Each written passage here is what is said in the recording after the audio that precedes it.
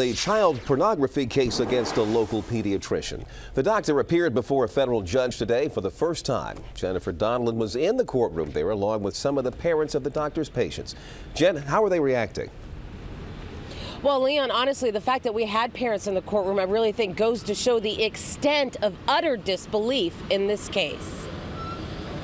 Well-known Washington pediatrician Dr. Robert Dickey stood in a federal courtroom and heard the charges against him, possession of child pornography. The effects of the case reach hundreds of D.C. parents, like Eric Coleman, who said he had to be in court to see his 5-year-old son's doctor for himself. My mind and my heart just dropped. Again, it's just very disappointing, and it was just my heart just dropped when I saw him. The shock began yesterday morning when federal agents arrested the 73-year-old doctor at his southeast home where he practices. Prosecutors said an FBI task force traced 14 child pornographic images to the doctor's email address and alleged officers caught him on his computer looking at child porn when they arrested him. Today we spoke with a man who was leaving the house. Can we speak with you regarding these charges?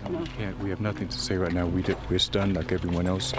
We're sorry for everyone else might have been affected by this madness. FBI agents and D.C. police officers said the pediatrician admitted to downloading and storing child porn. A federal judge ordered he will stay behind bars until his next court appearance. Neighbors and countless parents weren't sure of what to do next. When she told me, I actually screamed on the phone because, you know, I have daughters. I still just, it really bothers. I just can't believe that Dr. Dickey is a very kind man. I mean, if you can't trust your child to a doctor that you know and you see his practice is blooming, I really don't want to be his neighbor anymore.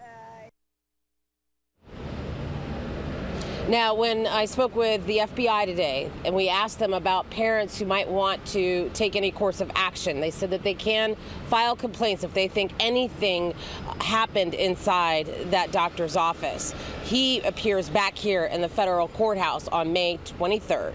Reporting live from Northwest, I'm Jennifer Donlin, ABC 7 News. Thanks, Jen. A judge